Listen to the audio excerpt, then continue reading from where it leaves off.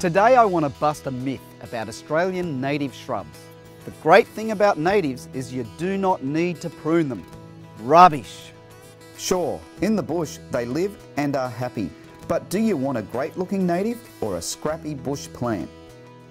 It really ticks me off that people think that natives don't need pruning, when exotics do need pruning, and they expect the natives just to look as good as the exotics. It's crazy.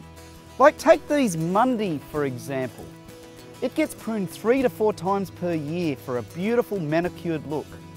The Mundi Westringia right next to it, well, it hasn't been pruned very often, probably not at all. It still looks pretty good, but if you want that manicured look, then prune your natives, please. There is no need for natives to be untidy. Simply prune more often. These days, pruning is a lot easier with machine hedges and long arm pruners. Take these callistemons for example. Scarlet Flame has been pruned a couple of times a year, the Red Alert a couple of times a year, and this beautiful little Green John once a year. Wait till after they finish flowering and prune. Natives are usually tougher than exotics, and they are just as tidy if pruned. So, for tidier native shrubs and screens, prune more often.